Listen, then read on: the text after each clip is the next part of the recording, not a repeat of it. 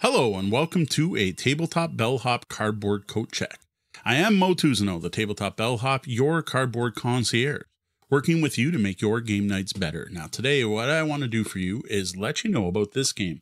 This is Mind Your Business, or this is Mind Your Business. Actually, they're both Mind Your Business. To get the right way, one of these ways, they go together. This is Mind Your Business, a spatial game from... Envy Born Games, from Envy Born Games that we got to check out at Origins Game Fair 2023. I did a quick demo at their booth and was impressed by the game, asked them if they wanted help promoting their game, and they offered me to take a review copy of the game. Now, one thing you will note is I have 2 copies of the game. Well, that is because there are different pieces. There is a 2-player game with 1 copy, which comes with 2 characters, or it's a 4-player game if you own both. And I run a lot more 4-player games than 2-player games, so I got both copies. So I'm going to open up both of these. What they do come with is you can play 3 to 4 players with both boxes. The gameplay, though, is identical otherwise, but I figure why not open them up both at once? So again, thank you, Envy Born Games, for letting me take a copy of this home from Origins. I'm really looking forward to bringing this one out to public play events. It does some neat things that I am looking forward to do. That said, this is not a teach in any way. I've not played Mind Your Business. I sat through a short demo at Origins and was sold on the core concept of the game. So please don't take this as instructional. If I do say something wrong in this video, I do apologize. I have not even read the rules for this book, so this game. The main reason I'm here today, though, is to show off the components, to give you an idea of what you get in the box and if it's worth the value of the cost. So we're going to start by cutting the shrink. I'm going to do that off camera, and then I'm going to open up both copies of Mind Your Business. All right, here you have my copies of Mind Your Business. Now, again, this is a game that plays 2-player with 1 box or 2-player with a different box, or you can put them together to play up to 4 players. Now, one of the cool things about this game is you can also play solo and competitively or cooperatively. So I thought that was pretty neat. So what I'm going to do is I'm just going to push this version off to the side for now and focus on this. And then I'll show you what's different in the other copy. So here we have the box, a nice small box. And look quick at the box sides and look at the box back. That kind of gives you a quick overview of play. Now, I've never opened one of these. I've only actually seen the game at Origins during a demo. That is, wow. For what I know of the game, that is a surprisingly thick box. Rule book. So we have a list of the game components with your 2 different gnomes, your various cards, and your goblin, which I've got to say it's the most unique goblin I've ever seen. I'll get to that in a minute. We're looking at 30 pages. The demo did not make the game seem that complicated. Okay, so nice big font, single column. That makes a little bit more sense. Showing the various rules, what you can do with the various tiles, how you can play through the game. I don't know what read the sign is, but again, this is not a teach. Rulebook looks very clear. Okay, that makes more sense. Ending the game, page 11. Okay, so then it's a bunch of... Okay, so there's variants. That makes way more sense. Okay, that much of the rule book is like variants and stuff. That much is rules. That fits better what I was expecting. So there's a resource scaring variant here. There are rules for solo play. There are event card effects. Chapter 2 is the Goblin, which is, I did not see the Goblin. The Goblin's a surprise to me, actually. The Goblin was not part of the game when I played, when I saw it. That goes on for, and then Gnome Orc Tiers, 2-player cooperative play, various Goblin setups. So yeah, rules for 3 to 4 players, which again, you do need both copies of the game to do that. 1 to 4 player co-op. So yeah, okay, 11-page rulebook for the basic rules, but then all kinds of cool variants to play at different player counts, cooperative or not. That makes way more sense than when I first opened this. Was like, whoa, that's a big box. All right, check out these. I thought these were awesome, though it's the strangest goblin I've ever seen. So, gnomes. We have a purple gnome, and what I like is the art's actually different. Like the gnome has a face on this side, and you have the back of the gnome on that side, and a unique, different one. And in nice colorblind friendly colors from my understanding. I do not have vision issues myself. From what I understand, the purple and oranges say way better than red and green. Then the most unique goblin. That is the goblin. I've never seen a goblin that looks like that. It looks like a slug or a lizard, but fair enough. Unique fantasy settings. It's always nice when people mix it up. The goblin's huge too. Then we're going to get into lots and lots of cards. because this is a card game. I'm already impressed by this insert. There's a nice insert here to hold the square cards. Interesting, there was a conversation on X the other day talking about games that use square cards. Toss Mind Your Business onto that list. Nice plastic insert, dividers. Cards seem to be split into the map cards, I guess we'll call them. Looks like there's a summary card. I am going to get the shrink off on these. Oh, there's a nice, okay. There's a really nice matte finish on these cards. Really nice. That's pleasurable to touch. I'm so used to cards being like glossy and slightly slippery.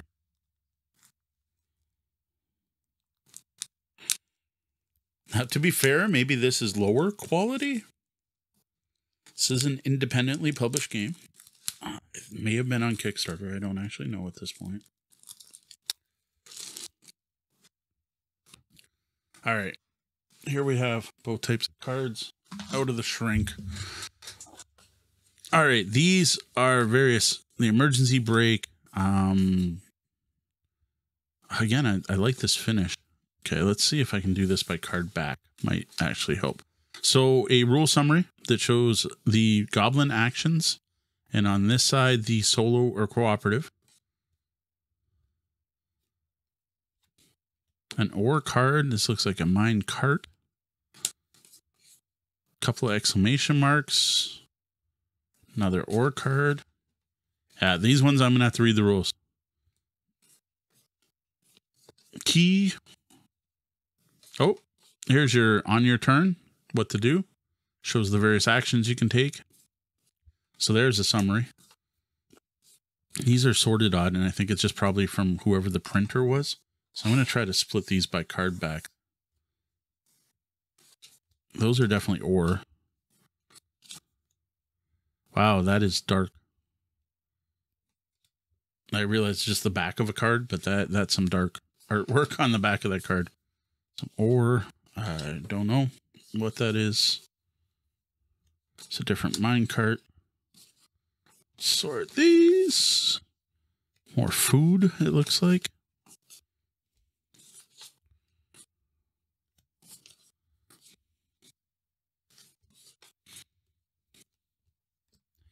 Oh yeah, now that I've got those sorted, we'll flip them over quick. So these both just say teleportation. And they show dark back. These are various minecarts facing different directions. One's orange, one's purple, so I assume it's one for each player. These are a bunch of different ore cards, which I think set the value of the various ores in the game. So you have a bunch of those. And what's nice is like the art on the back's very bland. The art on the front, nice and bright, so that's good.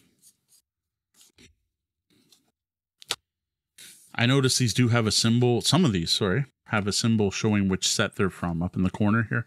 So the one I've opened so far is a pickaxe. A couple lunchtime cards.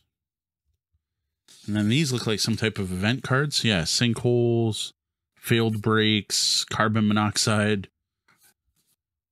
cave-ins, and so on. And then rule summaries, and then emergency brake cards. So what we have here are the cards that are going to make up your map, your I guess dungeon, your mine. And the whole point of this game is that you're going to manipulate these cards on your turn. Turn this so the gold flows to your mine car, which is over here somewhere. Again, this is not meant to be a rule teach, but your mine car's here, and the gold flows from one edge right to your mine car. You would get points. And what looks really neat about this game is it's all about spatial reasoning and trying to turn things and move things, and you can swap cards and so on to try to make those paths. The campfires mean something. I don't remember exactly what at this point. But that is all your different mine cards, and then there's all kinds of stuff here. There's like swap to adjacent, and then there's a load your cart, jump to camp or corner. There's startings of loads, move twice. So yeah, the neat part in this game looks like it's building these paths, and I thought it looked like a very good gateway style game that would be approachable for kids and adults, but also fun for hobby board gamers. I think would dig this one too. So again, these all have their own symbols, so I'm not, there might be more different between these two sets than I thought. So this is the like pickaxe version, of Mind Your Business. I'm going to keep these cards separate. I'm going to pack this version up, and we'll grab the other copy in a second. So this is the one with this particular cover with the purple gnome digging through the gems. So here is the other version with the female gnome.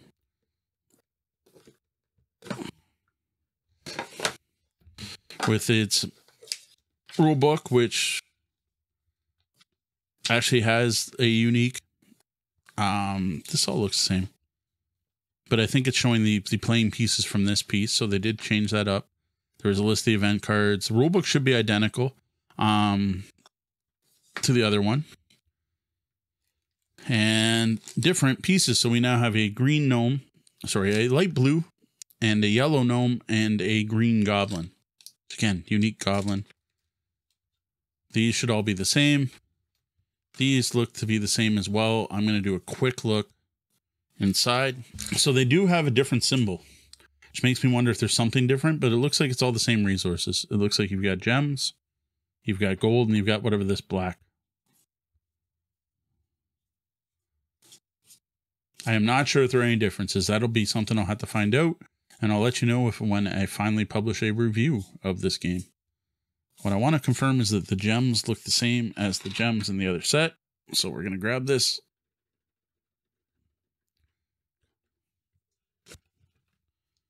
Yeah, that's the same card. You can kind of see it there. So there you have what you get with Mind Your Business from Envy Born Games. All right, looking forward to checking these out, though really you only have to check one out. Again, Mind Your Business, Envy Born Games. Got to try this at Origins. Looked really cool. I like the spatial reasoning. You've got a grid of cards that have all kinds of mind paths on them, and you're trying to get those to line up so that they head to your cart to be able to trade them in for points. It looked like a nice, pretty simple, quick to play game. Looked easy to teach. I think it's going to be very accessible. And the main reason I personally wanted to check this one out is I think it's going to be great for public play events. And I host local events here in Windsor, Ontario on weekends. And I think this is going to be a great one. Very approachable game. Great for family-friendly game nights. But I think there's enough depth here that even hardcore gamers are going to enjoy this as well. So that was my look at Mind Your Business. Now, when I do get this played, hopefully as early as next Saturday, I'm going to be sharing my thoughts on social media, where you can find me everywhere as Tabletop Bellhop, one word. Eventually, I'll write up a review on the Tabletop Bellhop blog, which we'll then talk about on the Tabletop Bellhop Gaming podcast. And you'll be able to find a video version of it, video on demand on YouTube eventually, because we put out all of our content in 3 formats. So if you want to watch it, listen to it, or read it, you can learn about Mind Your Business. But first, I got to get the game played. And while I can't get it played if I'm sitting here recording videos, unboxing stuff, now that it's open, it's time to read the rule book and get this to the table. So thank you for joining me for this unboxing video. One thing before you go, if you enjoyed this video, please, I invite you to tip your bellhop at patreon.com/tabletopbellhop. Good day and game on.